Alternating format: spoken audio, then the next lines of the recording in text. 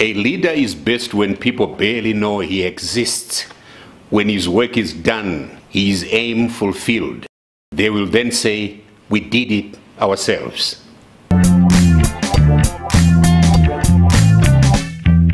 Hi my friends, welcome to another episode of Makamba Live.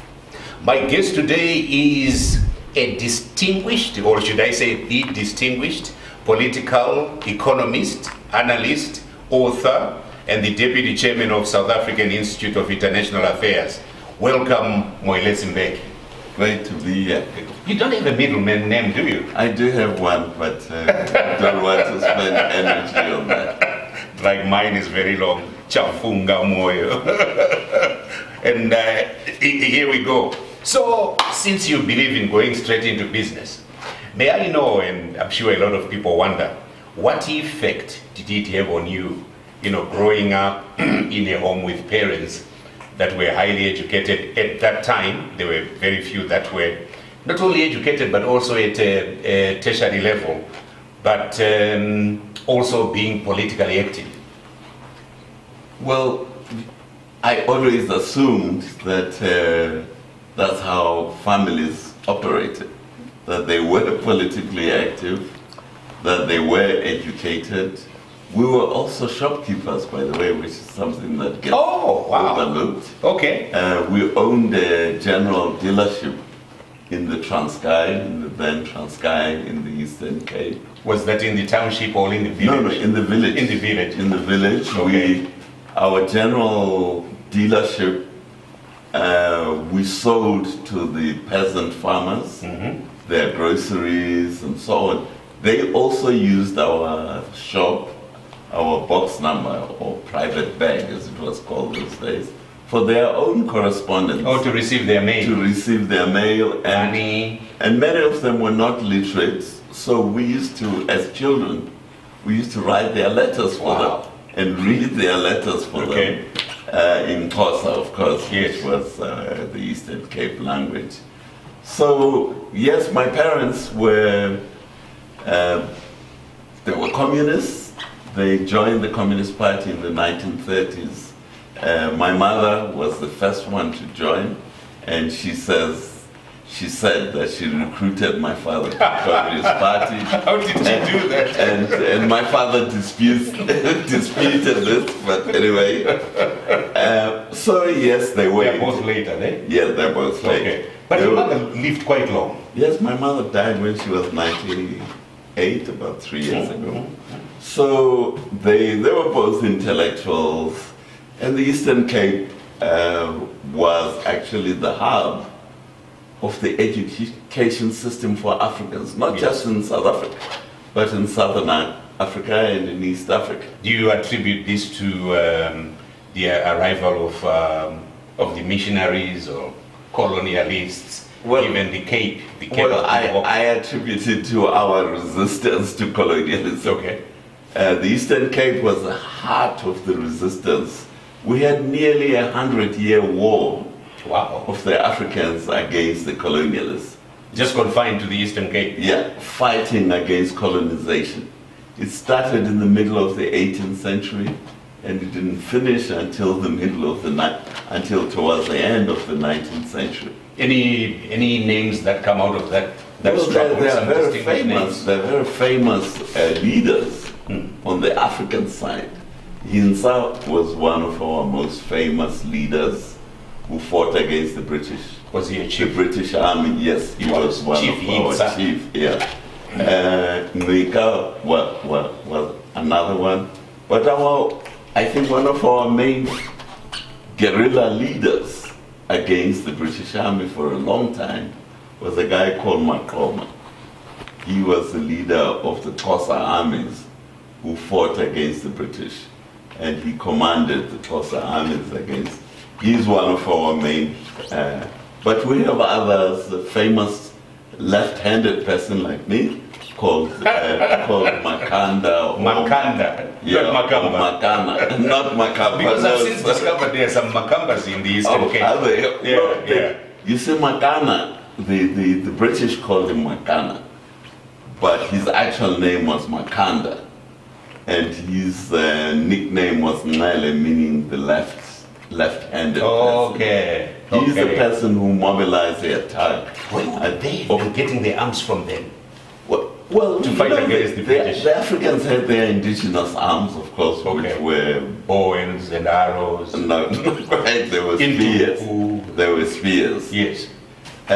But because the war lasted for a century, the Africans started to use horses, and they started to use muskets and guns because they could see the advantage that the white men had. So yes, probably bought guns from the Portuguese then.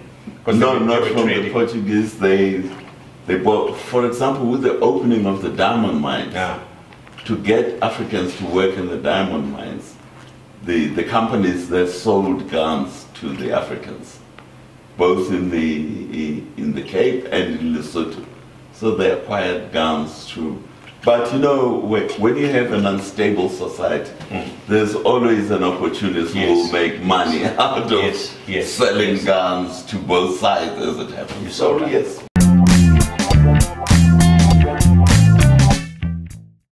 So your father, the likes of Oliver Tambo, Nelson Mandela, would be the second generation in the struggle for independence from the Eastern Cape? No, we have two separate struggles. You have the struggles of the tribes against losing their land to the whites. That was your Hinsas, your Ngmikas, your Makanas, and so on. That was the first struggle. But then you had an emergence of a westernized elite, which led the second struggle. After the first struggle was defeated, then we had a new elite which spoke English, which was educated by the missionaries. Remember, our original chiefs didn't go through missionary education. Yes.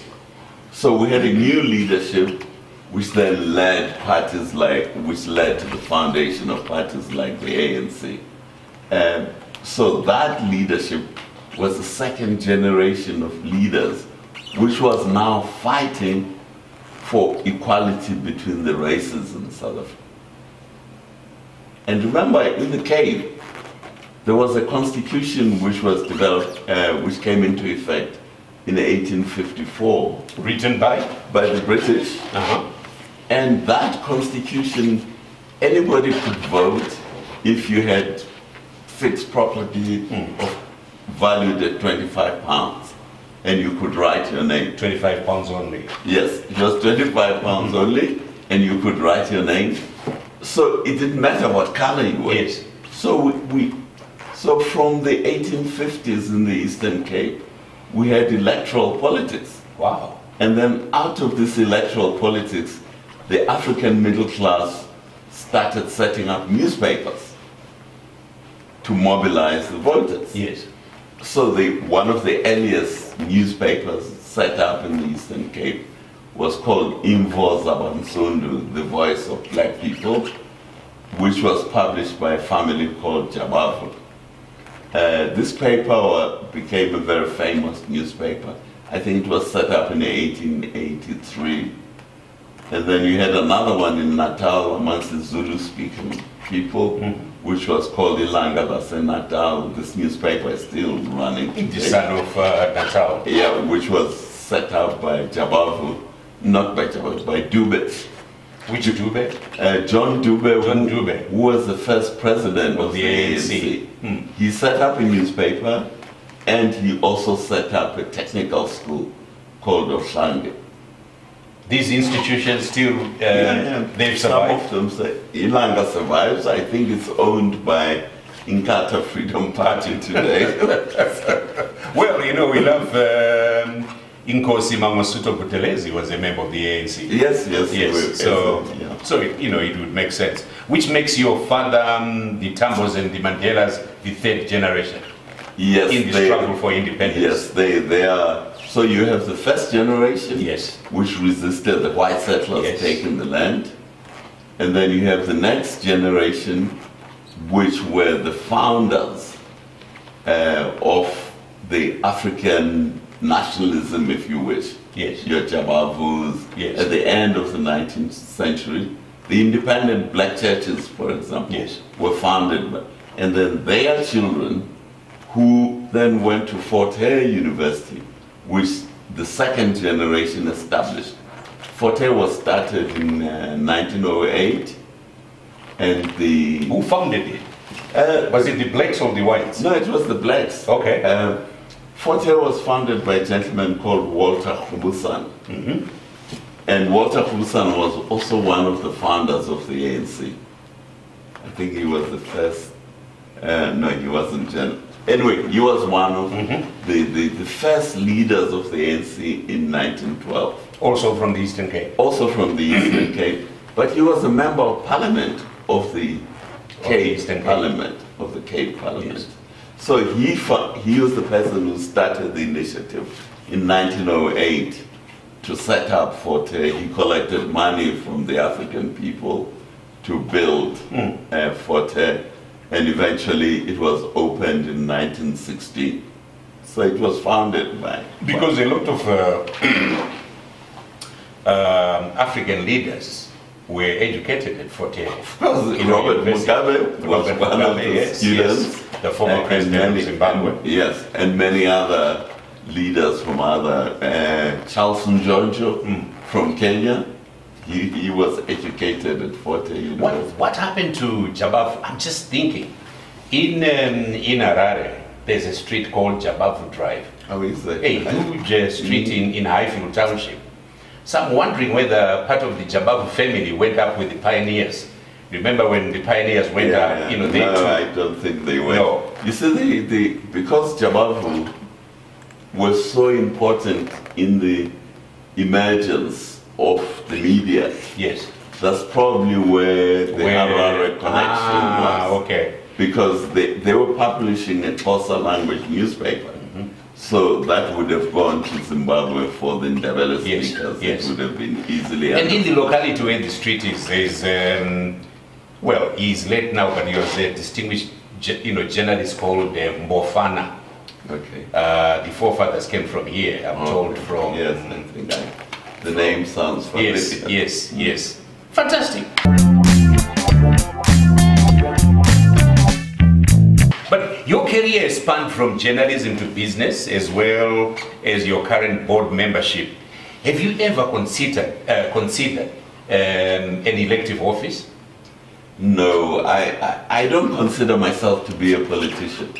I consider myself to be an activist, which all of us of my generation, your generation, we had to be active in the struggle against colonialism, against apartheid and so on. So I was one of the foot soldiers in the ANC, but I wasn't interested in a political career. I was more interested, actually initially my initial training was in construction. Construction? Yes. No. Yes. Where? I studied building and management of building projects at Trent Polytechnic in the United Kingdom. Amazing. And worked in construction in UK and in Tanzania. I also worked in Tanzania in construction. But I then gave that up. For journalism? For journalism. So did you formally train as a journalist? Well, those days, you trained on the job. There were no journal like the Americans had. Yes. Journalism degrees. You train on the job. Yes. I worked for the BBC African Service. So that was on the job training. In London? In London, yes. Amazing. How would you describe your role as Deputy Chairman of the South African Institute of International Affairs? Well, the Institute of International Affairs is one of the leading think tanks in Africa, not just in South Africa. Think tanks are very important in the modern world because they help policymakers to see the broader socio-economic environment in which their policies, how their policies impact on the broader environment. Now, the Institute of International Affairs focuses on diplomacy, and not just South Africa, but Africa's international relations. So that's what we do. We do research. For example, we're having 2 Zimbabweans coming to explain the changes that have taken place in Zimbabwe. So we put together influential South Africans who are interested in Zimbabwe, like businesses, politicians, the foreign ministry, the churches, I'm sure. The churches. So they will come and listen to these 2 Zimbabwean experts on what is going on in Zimbabwe, what are these changes, what are they likely to lead to. So we organize those kinds of forums. And of course, being a South African think tank, we have huge number of South African companies that operate throughout Africa. So they are always willing to learn about the politics, the society, the economic environment, the business opportunities in the African countries. Do they fund you as well? Yes, they pay for it. So what are you? Are you rightist? Are you leftist? I mean, like in America, you'll know that the Brookings Institution is funded by people, you know, they're leaning either to the Republicans or to the Democrats. The same, you know, goes for the newspapers, the Washington Post or the New York Times. And most of these institutions are led by former, you know, senators or secretaries of state and so on. So what is your leaning? Well, the Institute was started more than 8 years ago, in the 1930s, I think 1934, by Ernest Oppenheimer. The miner. The miner, yes. Who started Anglo-American Corporation.